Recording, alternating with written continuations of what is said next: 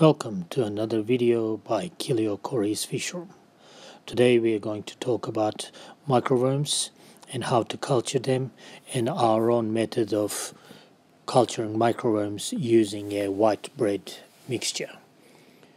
Microworms are a small nematode worm that are commonly cultured by hobbyists to feed their fry, but they are also a good supplementary food for some medium-sized fish because they would eagerly eat them as well.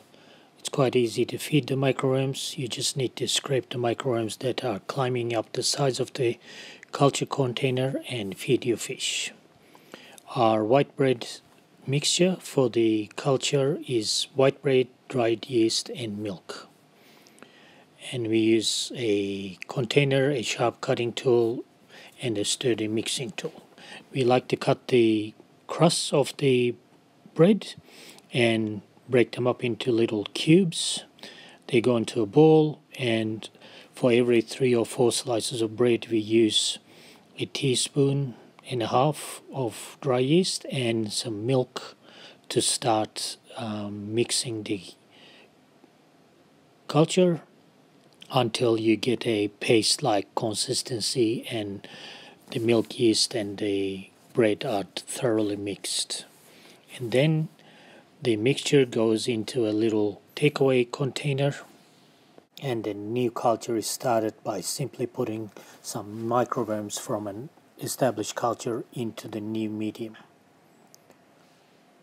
Here I have placed some of the culture medium, the white bread mixture, into this takeaway container. To start a new culture, this time I'm going to use the microworm starter that you would receive when you get some from people.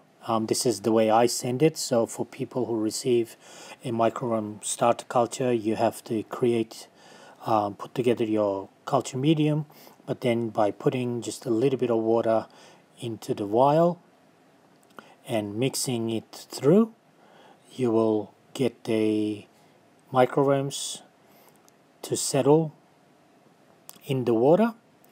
Giving it a shake helps, and the microworms will settle on the bottom of the little vial, and now you can pour that into your new culture medium, adding just a tiny bit more water to get the last remaining microworms out.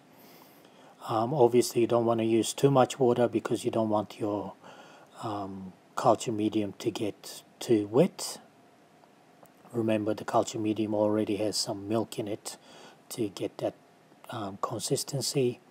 And then all you have to do is put the lid on, and over the next few days the microworms will multiply and will start to go up the sides like this already established culture, which microworms are about halfway up, but in a good culture they go all the way up to the lid in our white bread mixture.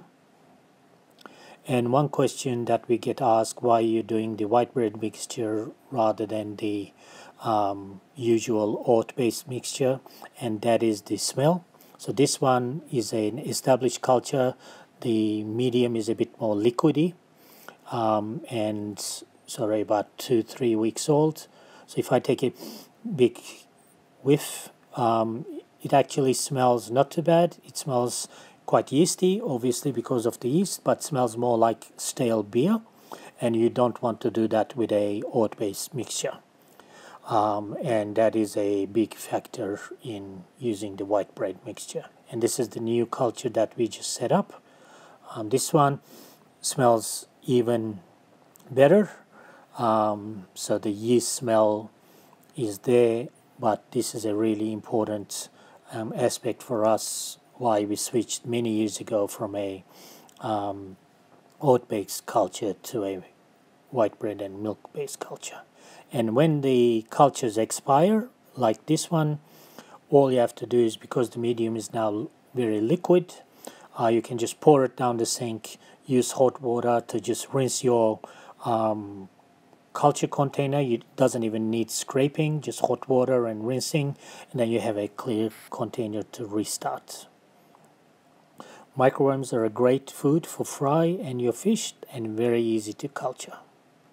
Hope you enjoyed this video by Kilio Corey's Fish Room, and please subscribe if you're enjoying our videos. Thank you.